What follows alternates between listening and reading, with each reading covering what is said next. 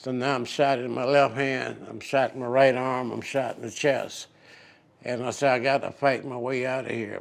I didn't have my weapon. So if I could get to my, because I had dropped it when I got shot. If I get to my weapon, I got a chance. I got to my weapon, I started fighting. You are about to embark upon the great crusade. To meet this mounting aggression. And make no mistake about it, good will prevail. I was born in Okmulgee, Oklahoma, raised there until I joined the military. To me personally, I can only see that I was headed down the wrong path. And I knew that the military was a way out. And we had heard that the National Guard was recruiting minorities. So we volunteered, my brother and I, and because we didn't have any work. So that was something to get us started. When I was in the National Guard, I kind of enjoyed it. And I asked, could I join the regular military? And they said, of course. I had attained the rank of private first class, but they said, you'll go back to private E2. I said, okay, fine, I'll take that. And so I joined the active Army and was sent to Fort Jackson, South Carolina, for basic training. And then they sent me to artillery training at Fort Sill, Oklahoma. And while there, I heard that they were taking volunteers for airborne school. And I had an uncle that was a paratrooper, so I knew about it. And I always wanted to emulate him in some kind of sense. So I volunteered and I passed the physical and went to Fort Bragg, North Carolina for airborne training. And that was in January 1961. And then in October 12, 1961, John F. Kennedy awarded us the Green Beret officially. And I was in that group. And so I always consider myself as being one of the ones who actually received the Green Beret legally, October 12, 1961. First years of the Vietnam War, I didn't remain stateside. I went to Dominican Republic to quell an uprising with the 82nd Airborne Division. My brother went to Vietnam in '65, and I went to Dominican Republic in '65. When we took care of the little uprising in the Dominican Republic, I still wasn't picked to go to Vietnam, so I volunteered to go. And eventually I got there, and that was 1969. I was with the 5th Special Forces Group in Vietnam. My unit was assigned in the Delta, what we call it in Vietnam. That's in the 4th Corps Zone. I was in the Mike Force. The Mike Force is a unit that was designed to either go out and help other units when things went south, or either then when they on operations and missions, they were to search and destroy. These young men were strictly fighters, and that's what we did. And I had been on numerous operations prior to September '69, but I was still in the 4th Corps.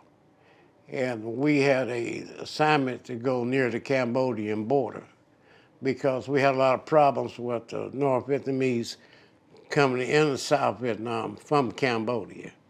And it was sort of like a blocking mission. I had never been under that much fire. When I took my company and I moved forward, we didn't expect that much fire, and it was very heavy, very. Once moving into the area where my team saw well, the other company was at, I had my own company. And once we moved forward, and I got a call that said my team sergeant had been killed. And my team captain said he had been shot several times. I think it was 4. And he was shot in the mouth, in the chest, and the arm, quite a bit. And I told him I would get to them, but he's got to get medevaced out. And I moved my company out, and I got to the exact spot to where he had been killed at.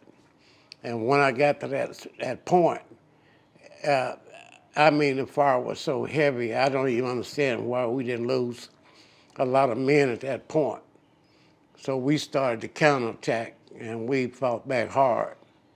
I had to go in there and get my team sergeant body out.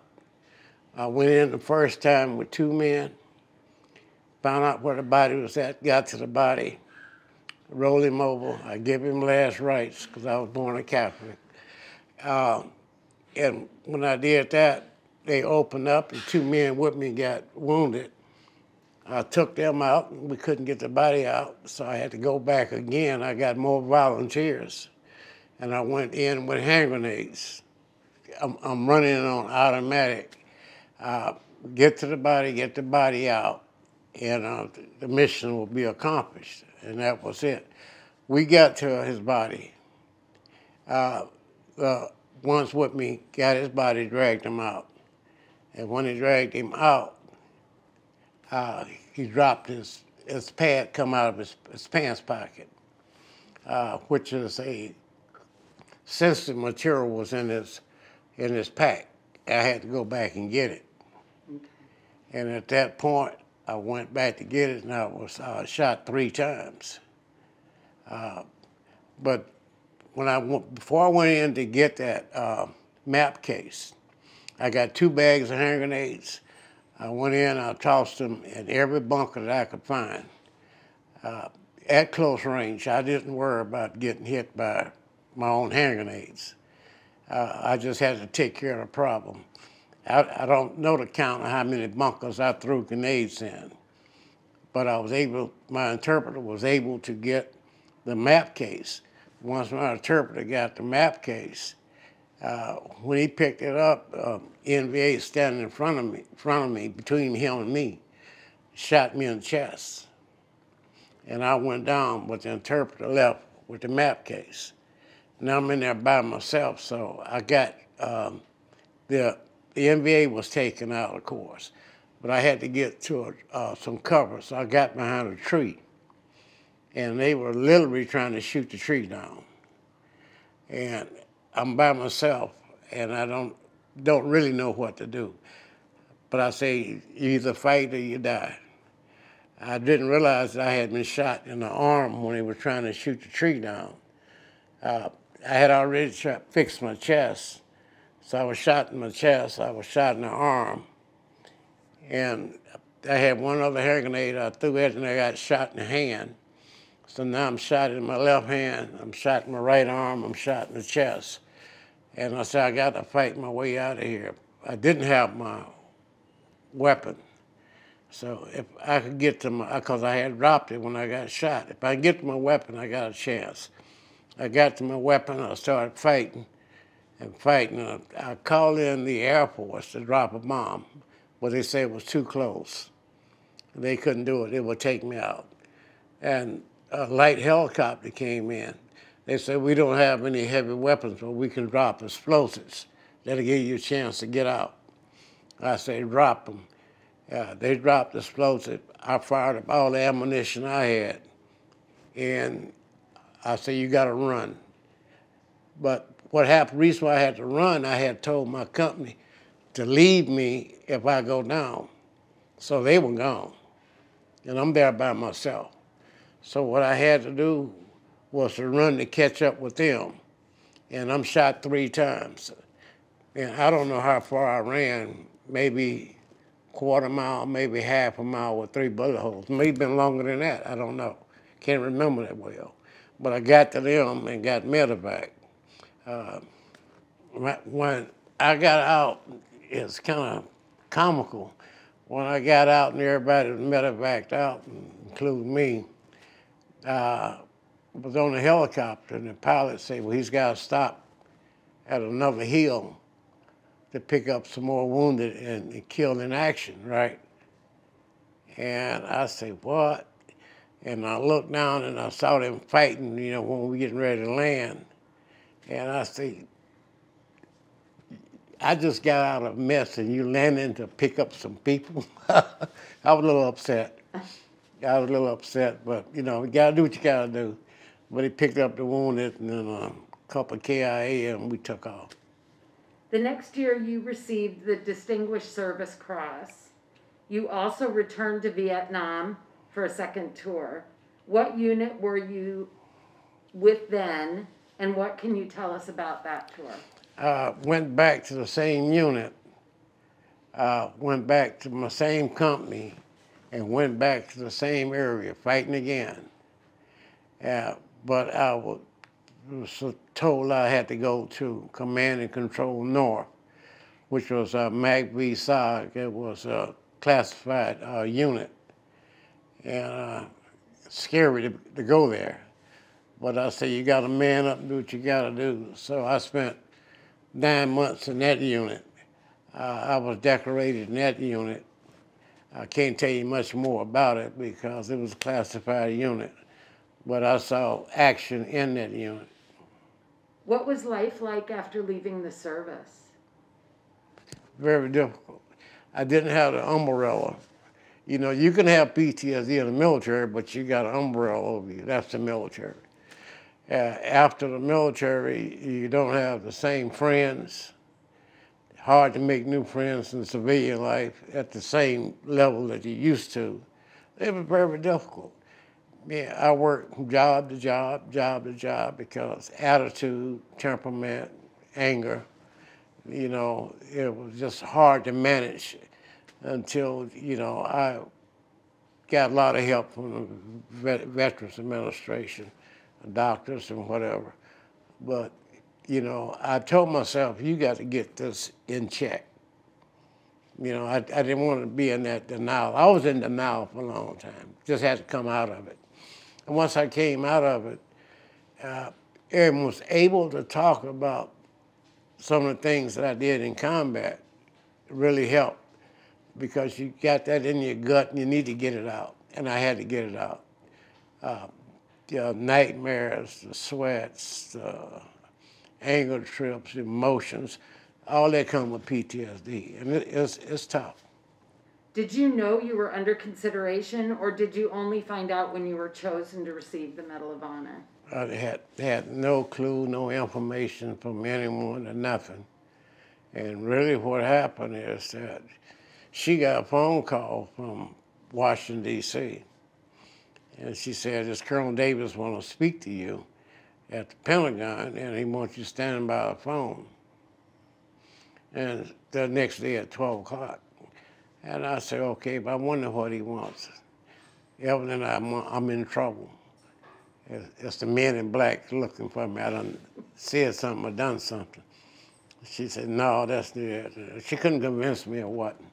So I'm standing by the phone the next day, and my mind went crazy that night, because I said, did you talk too much, or did you do something you shouldn't have done? Because what do they want me for, you know? You're on your way to jail, that's what I was telling myself. So I'm by the phone the next day, and Colonel Davis say, well, this very important person needs to speak to you. And I couldn't think about who that was at all. Very important dignitary. And got on the phone and said, this is President Obama. And I want to inform you that you're going to be awarded the Medal of Honor.